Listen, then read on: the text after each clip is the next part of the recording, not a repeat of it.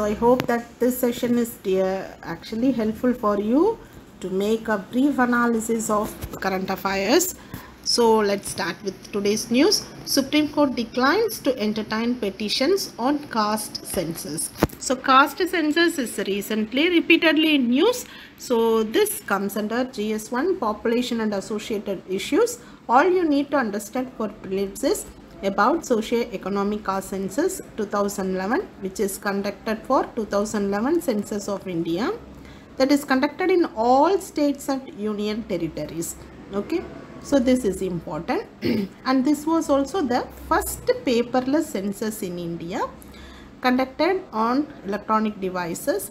So the Rural Development Ministry has used this data in many welfare programs like Narega, National Food Security Act and Deen Dayal Upadhyaya Yojana and many schemes.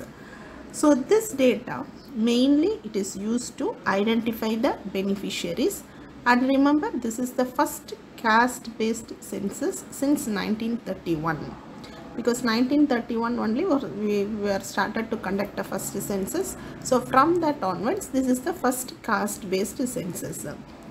Okay. So this census has three components which were conducted by three authorities. So it was conducted by three authorities, but overall coordination is done by the Department of Rural Development of Government of India. So census in rural areas, that is conducted by Rural Development. Census in urban areas is conducted by Ministry of Housing and Urban Poverty Alleviation. Caste census is conducted by Ministry of Home Affairs. Okay. So in India, actually the census was started in 1872 under Viceroy Lord Mayo. He was the first to give a complete census.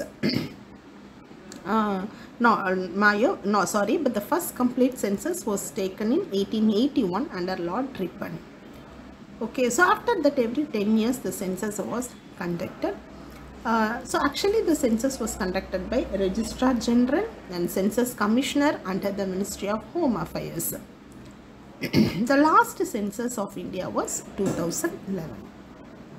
Okay. The next issue is Forex reserves increase to 5 months high. So this comes under GS2 economy.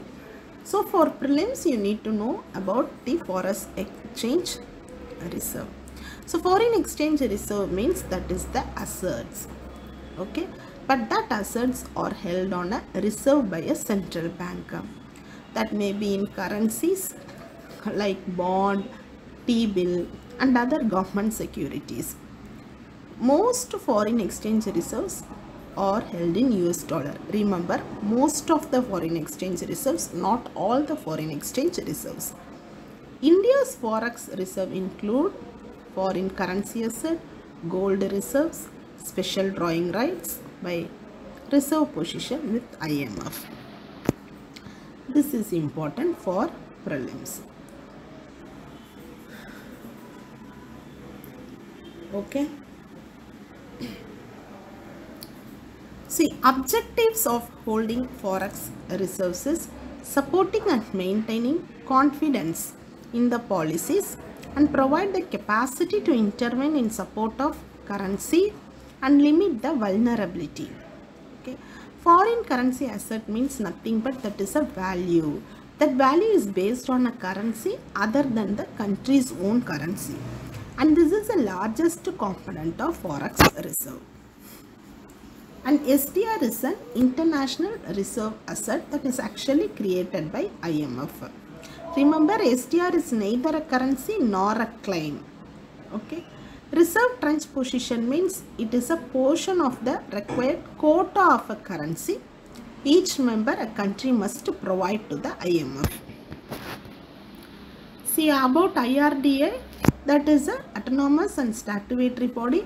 Main objective is to manage and regulate the insurance industry in India. Okay. Next issue, government policy muddle is stalling production of biodegradable plastics. So comes under GS3 environment. And about single use plastic is important for prelims, which means it is used only once and discarded, like face mask, coffee cups, trash bags. Single use plastics only account for a third of all plastic produced globally, with 98% manufactured is from fossil fuel, and India in the top 100 countries of single use plastic waste generation. Okay. Single use plastic will no longer be used according to the central government from July 1, 2022. And there are certain items that are banned by the Central Pollution Control Board. And the ban will be monitored by CPCB from the center and the State Pollution Control Board.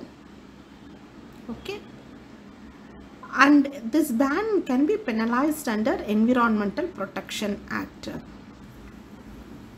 That's all about today's news. Have a great day. Thank you.